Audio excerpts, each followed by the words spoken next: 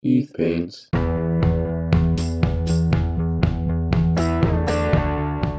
Hello, and welcome to another episode of Keith Paints. Today, I'm painting Biero Nailo. He is an elf wizard, and I'm using this elf mage model from Titan Forge's Titans of Adventure Series 1. Check out their Patreon for more info. This video is also part of my Goobertown Roulette Season 2 entry. Check the links in the description for other videos. On to Biero. His name was randomized from the player's handbook, as were two Magic the Gathering colors to serve as inspiration for his character, part of the Goobertown Roulette thing. He ended up being a black-white combination. In Magic the Gathering, black and white are opposite on their color wheel. White is represented by order and justice, and black is represented by death and self-interest. I wasn't sure how to make this character at first, but his race and class provided a couple options. First of all, the obvious choice might be to make him a drow. Naturally evil, but if being played by a person, then probably breaking that mold. That's a pretty specific figure though, and I thought I would get more mileage out of this model if I was able to represent any elf with it, not just a drow. So I ruled out the drow. The other types of elves are many and a little confusing, so that didn't help. Their typical alignment did provide a bit of a hook though. They tend towards a chaotic good alignment, which sounds awfully black-white, but the real ideas came with the class.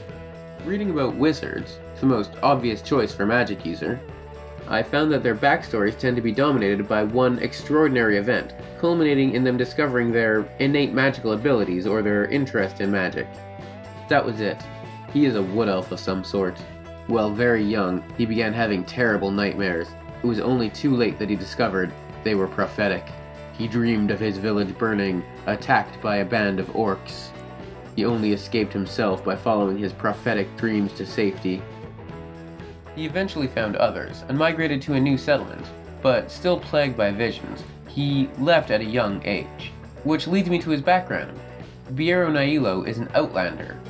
As an outlander, his origin is as an exile or outcast.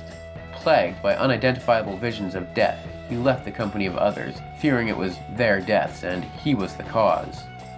Living in the wild, however, hunting to live, can bring you to grips with death though, and it wasn't long before he returned to civilization with new goals. For personality traits, running 25 miles to warn of an orc invasion is something he definitely wishes he could have done, and a couple of others here would have sufficed, but in the end I sort of modified the first one.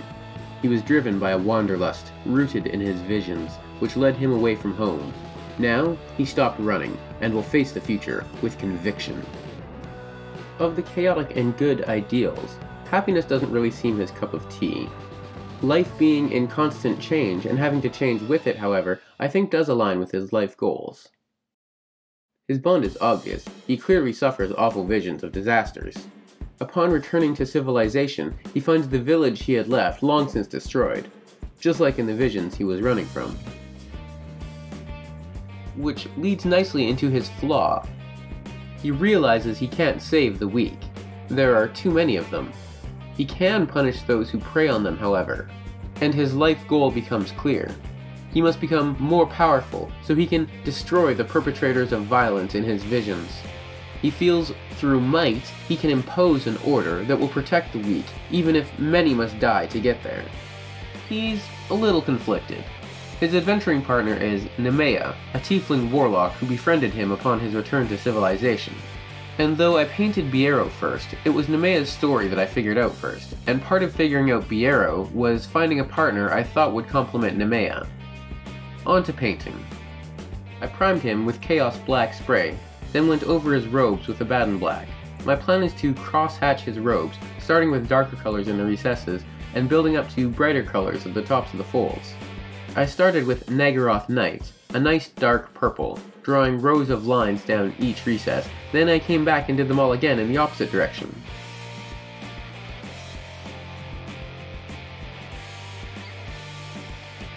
Next, I did the same thing with Azirius Purple, but avoiding the deepest parts of the recesses and covering the peaks.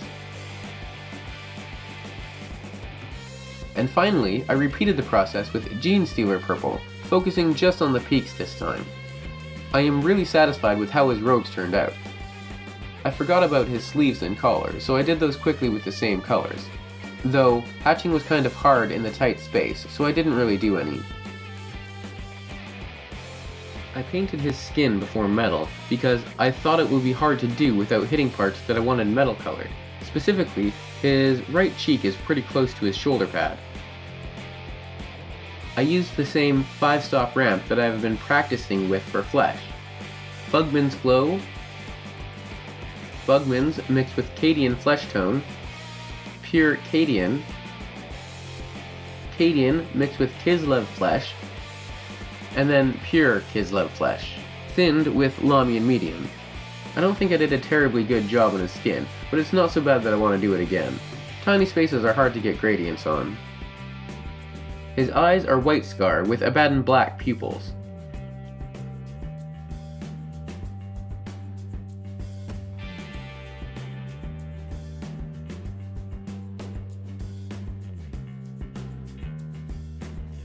All that armor on him isn't actually armor. Wizards don't wear armor. What I decided it was is just fancy cloth embroidered with gold and silver thread and built up to look like armor. It offers no actual protection unless he casts mage armor on himself. I made the mistake of base coating all the metals with lead belcher though. I should have left it black and hatched over with metallics to achieve a better effect. Instead, I started with lead belcher and gave it a wash with Nuln oil. While that dried, I used Rhinox hide to paint his pouches and belt as well as the cover of his book,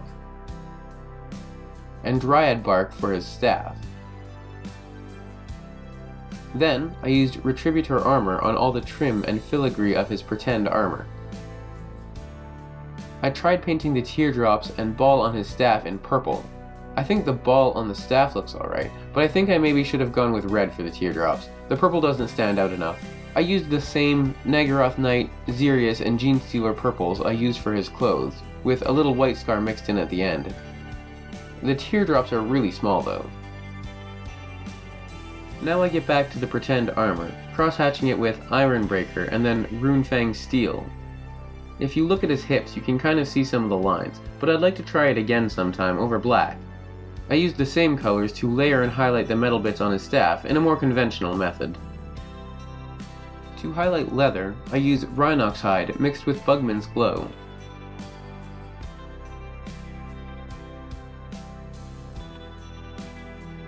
I paint the pages of his book with Rakarth flesh. I highlighted his black hair with Mechanicus Standard Grey and Dawnstone in just a couple of spots, and then used Lead Belcher to get his forehead ornamentation that I missed. He's pretty much done now. What you can see of his base, I painted with Mechanicus Standard Grey, stippled on a bit of Dawnstone, and washed with Agrax Earthshade. I decided to give him writing in his book. The right page is supposed to be the gesture he makes while casting the spell. I really need to work on my tiny writing. This is pretty bad. I also tried to put some sort of eldritch symbol on the front of the book in Warpstone Glow, but that didn't really work very well either. You can hardly see it, so I just left it and edge highlighted the tiles of the base with Celestra Grey and called it a day. This is Biero Nailo, Biero Nightbreeze in common. I really like how his robes turned out. Of all the cloth I hatched in this series, I feel like this first one went the best, and the rest kinda got worse as they went. I tried something different in each of them though, and I think the cross-hatching in the next project I do will be much better. So what do you think of Biero Nailo, the Elf Wizard? Let me know in the comments, and thanks for watching.